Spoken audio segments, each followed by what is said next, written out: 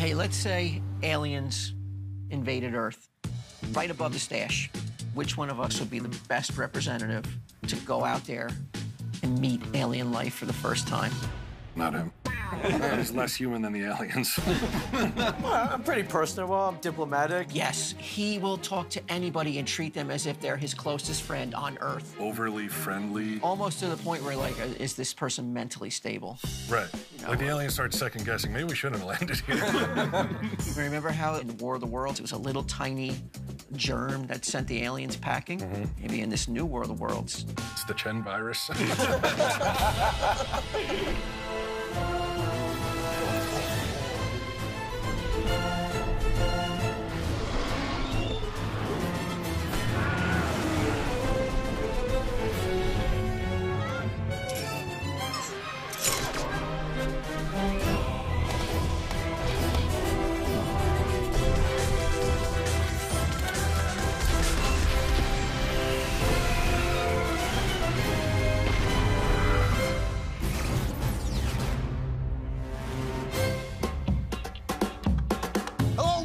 To another splendiferous episode of Comic Book Men, the only show that soothes the ego better than Mantis. I'm Kevin Smith. Ryan Johnson. Walt Flanagan. Mike Zapsik. Ming Chen. Walt, what happened this week?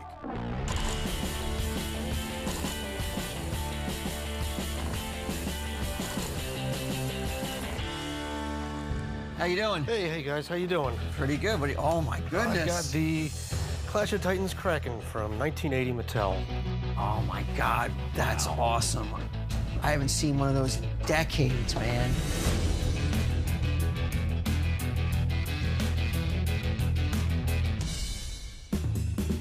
I see the top is open. Can we release the Kraken out of the box to see, get a closer look at it? You definitely can. Look at that. And we got the tail. I love this. It says contents. One Kraken. Yes. Were you guys big fans of Clash of the Titans? Loved it. Yeah, I mean, I think I was like, what, 10, 11 when it came out? This was easily the high point of the movie, right? It was the great. showstopper, as they call it, right? Like when it comes up out of the water. Classic Harryhausen. Harryhausen, grew up with Harryhausen films. Sinbad. Sinbad, Jason and the Argonauts. Jason and the Argonauts, yeah. I loved Clash of the Titans. We just gotten cable for the first time around then, and it was in high rotation, so you could watch it over and over again. I'll be honest, I was a kid. There was a little bit of nudity in it, so that also made it something you really wanted to watch. I didn't like it. You didn't dig it? It felt like a foreign movie shot through gauze. It felt like it was just like from another country and it was dubbed. It just didn't feel like I have a distaste for foreigners. What a time, though, huh? I mean, time of the gods, you know? Oh, you mean back then? Yeah, the You Greek would've gods. hated it. Why? No pizza, no chicken fingers, no indoor plumbing. Everyone is trying to fight you. Everyone. Yeah. It's Krakens, it's Medusas, like they're all over the place. There's skeletons. How'd the toy line fare for Clash of the Titans? Was it a big success? I don't think it was a big success, because I never had it as a kid. I didn't have any of them as a kid. Was this just the only doll, or? If you look at the back of the box, they've got Pegasus, and they've got 4 figures as well. I used to see 1 or 2 pop up at flea markets every now and then, but they're either broken or missing pieces. All right, I mean, it's definitely cool. We don't ever see any Clash of the Titans merchandise. I think I like to get it for the stash because everybody that comes in here, everybody in our world, loves this movie. Yeah. You know, and this stuff is hard to come by, man. What are you looking to get for it? Well, looking to hopefully get, start out high, 800. What negotiating skills you have. Yes.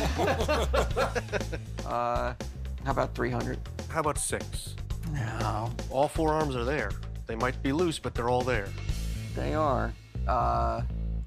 400. How about 450? Yeah, I'm not gonna quibble over 50 bucks. 450 it is, done. Thank you. Appreciate that. There you go, 450. Thank you, sirs. Let me just get one more look at it. Okay. Take care. All right. Thank you. Take it easy.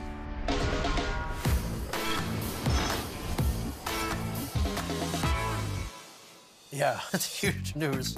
Yeah, I'll tell them. Yeah, no, I'll see you there. All right, bye. Mike, come over here. Got some great news for you guys. What's up? I just got off the phone with Kevin. He just told me that Funko is going to be making pops of us. What? We're gonna get our own pop figures. Well, it's about time. They've literally made every other character. We're the last 4 guys. Let me tell you about Funko Pops, man. You're nobody in this world until you've been popped. I've been a Funko Pop for Jay and Silent Bob Strike Back. At San Diego Comic-Con last year, they did an exclusive of me as Fat Man. So it's a ingenious little toy. I don't know if it's because of the big eye factor or what, but people fell in love with these. And anywhere you go in this world, you could buy a pop. You land in any airport, you're walking around, you're gonna see those 2 giant black eyes staring at you for some character or another. And to think, though, that we would be worthy, that Funko would be like, would waste their money. Not only that, but Funko wants us to come out and be there for the launch of their first retail megastore. Wow, where is it? It's just outside of Seattle, a town called Everett. They want us to come out with Kevin. They're gonna present the Pops to us. It's gonna be like a huge event. Oh, man. I'm not gonna be able to go. I don't fly. I know you don't fly, but I mean, come on, like, you're getting your own pop figure. Someone's got to watch the stash. I don't fly. I mean, you guys go, pick up the pops, get mine for me, and I'll have Rob Bruce cover your guys' hours while you guys are away. He's come in here for consultations all the time. He's very knowledgeable, and let's face it, it ain't brain surgery. I think the real news here is Rob Bruce can replace both of you. Wow, it's like a glove. Looking sharp. Appreciate this opportunity, bringing me in. I can't believe it. All you need is this, official trainee. So guys, here we are. Early sneak peek of what we built.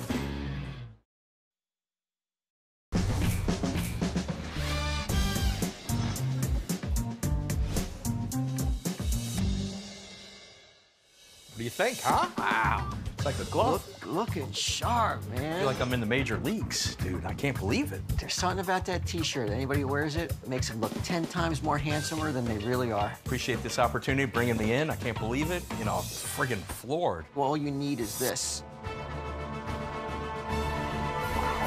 Official trainee. That's what you need on that side. World's oldest trainee. So my gang is out at the Funko Pop headquarters, so I had to bring in Rob Bruce. Welcome, for the first time ever, to the table. Pop culturalist extraordinaire Rob Bruce, ladies and gentlemen. Thank you very much. Appreciate it. What was it like running the store with the maestro? Gonna be one of my fondest experiences ever. That's sad, man. That is sad. Learned so much. I remember when you first started, you had the same kind of wide-eyed enthusiasm. You've lost that over the years. You don't remember how special it was to work side by side with me. Work, I'm a Funko Pop now. Hey, how's it going, guys? How you doing? I've got some items that I think are going to bring a lot of nostalgic memories back. I have the Marvel medallions, Spider-Man, I've got Hulk, Oh my God. and I've got Conan, I've got a complete set of bronze, and I've got a complete set of silver Spider-Man, Hulk, and Conan. These are advertised in Marvel Comics in 73 and 74. Oh, I'm very well aware of these.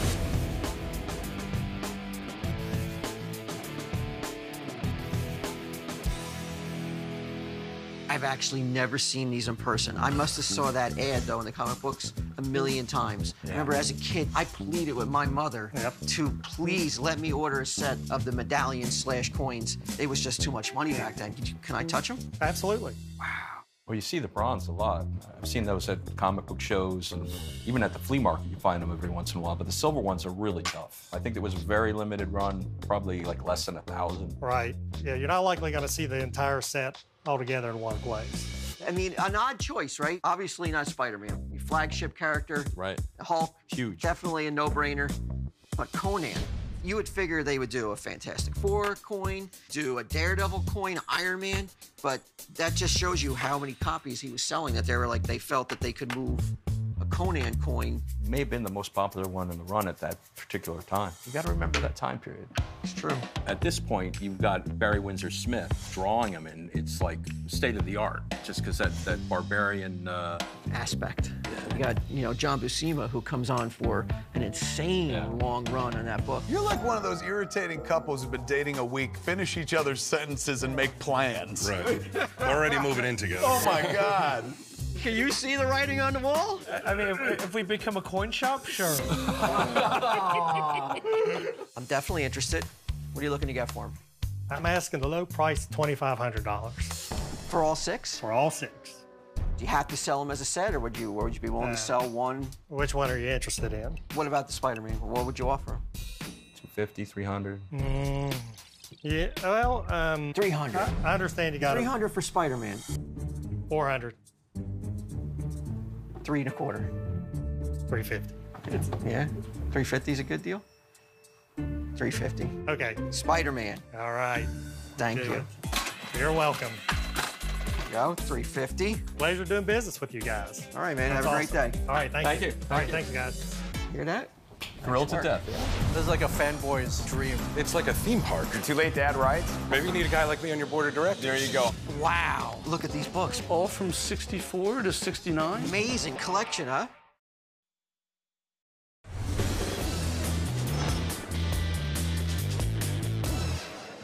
So Mike, Brian, and I hop on a plane, fly all the way across the country to Everett, Washington, and we arrive at the Funko HQ. CEO Brian is there, and the guy who actually founded Funko, Mike, is there as well.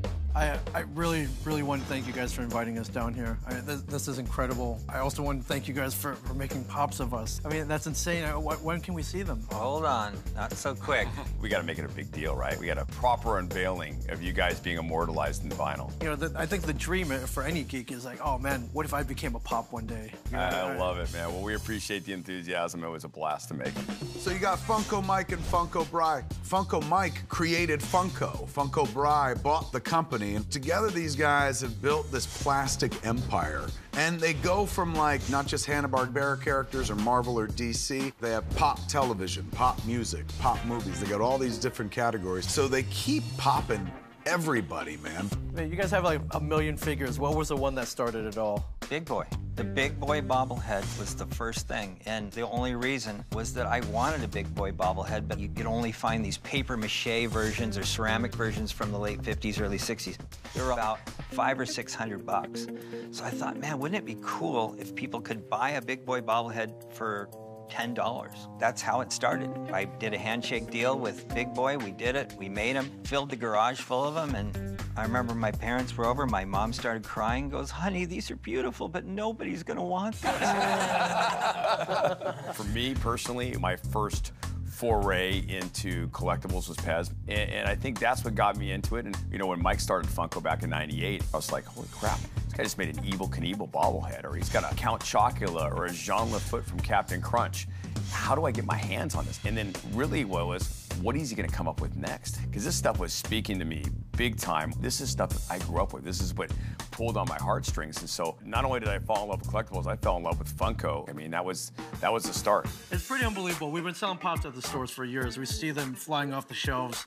And it was nice seeing that he was a collector. He was a fellow pop culture fan like us. So guys, we got a couple hours until this thing opens. The crowds are gathering outside. Can we show you around, show you what we've built, show you the store? Oh, I don't know. Do you guys want to see it? Oh, you're kidding me? I guess we'll take a gander. Absolutely, would love to. So guys, here we are. Early sneak peek of what we built. This is like a fanboy's dream. I think it turned out pretty cool, and we're excited to show you guys. It's like a theme park. Is it too late to add rides? Maybe we can squeeze it in. Maybe you need a guy like me on your board of directors. There you go. This is our take at Star Wars. We had one guy over 45 days sculpt everything you see here. Whoa. By hand. Who needs Lucasfilm? You can just come here. There you go, absolutely. This is our love letter to Harry Potter. We have a 7-foot Hagrid pop that you can pose with. This is our New York City, a chance to show off our love with Marvel. We got Green Goblin with Spider-Man up on the wall, Deadpool with his chimichanga truck, Stan Lee in the newsstand, a ton of pigeons, because what is New York City without pigeons? You guys are insane.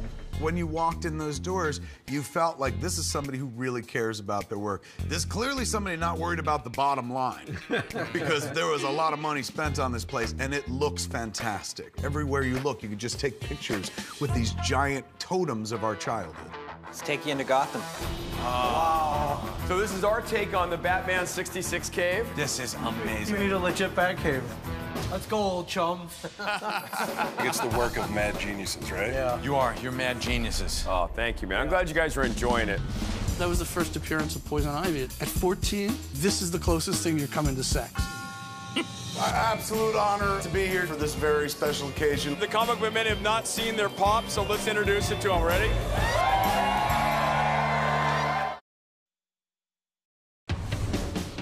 the Funko Lounge. Pool table, ping pong tables, full-blown arcade over here, and 4 lanes of bowling. Do you have to force your employees to go home? Oh, nice. I worked at a company once for like, well, here's a break room. We got a new coffee machine, and like we thought that was awesome. You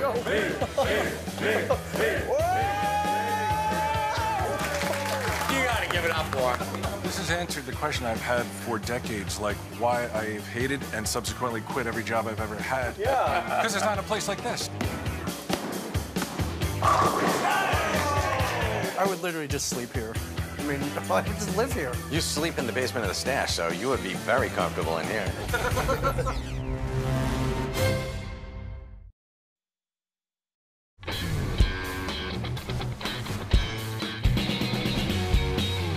Hey, how you doing? Good, good. Nice to see you. So, I just found my comic book collection from when I was a kid. Oh, yeah? My mom didn't throw them out, it seems. 10 out of 10 people come in here with the exact opposite story, right. What era books are we? All from 64 to 69. Really? A Yeah. big collection, huh? I didn't think I had that many when I was growing up. I don't really know what to do with them. I'm thinking about selling them. Okay. I got them out in the car. Can you guys want to take a look? Absolutely, man. Cool. Lead the way.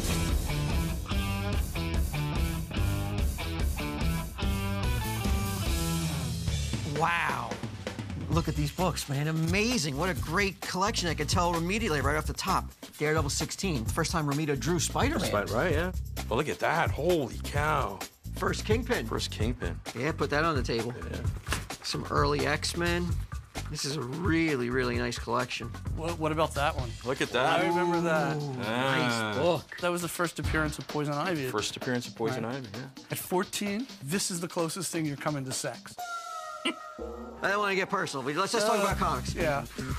Ooh, Creeper #1. Wow. Steve Ditko cover. Very, very nice. Speechless. That's one of the funnest part of the job. Getting in there and just picking through a big, gigantic collection and finding the gems. A lot of times you see these books and they've been sitting in a room getting hot and cold for 20 years. They start to degrade. But this was the exact opposite. The books were all in like middle or better grade. So we talked it over and we came to the conclusion, we felt that Amazing Spider-Man 50, the first Kingpin, would be a book that we should go after. Really nice condition. An Avengers issue 59 and Creeper #1. Ooh. You know, a book that not a lot of I thought people... that was his nickname. How much you thinking, Rob, for these 3? The Kingpin book's really hot. In that condition, probably retails for about $250. The Avengers book, not as much. What's that, 75 to 100 maybe? And the Creepers, that's a $25 book all day long. So we're, you know, probably talking retail about $375 to $400 for the books. Right. So $180. How about $250? You still got $100 in there.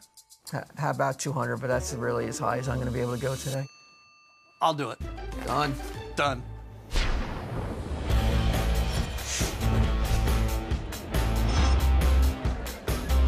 How's it going, Everett? Get the Funko Fanatics. Give Everett a welcome. Finally, the big moment arrives. It's time for the grand opening. They have a big stage setup, and it's time for the grand reveal. I'm dying to see these pops. I'm dying to see how we turned out. I want to bring up on stage a really cool friend of Funko. Kevin, come on up.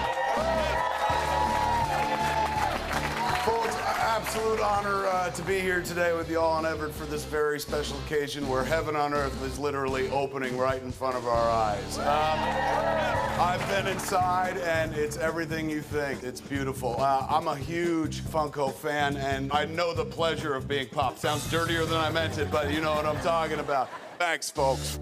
So Kevin has already been popped, but the comic book men have not. So let's bring on stage Mike, Brian, Min. I love you, Brian!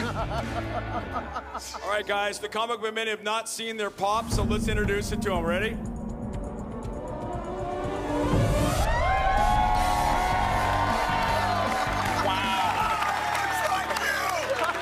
Holy crap. All right, let's give it up to the comic book men and Kevin Smith. Funko HQ is now officially open. We love you, Everett.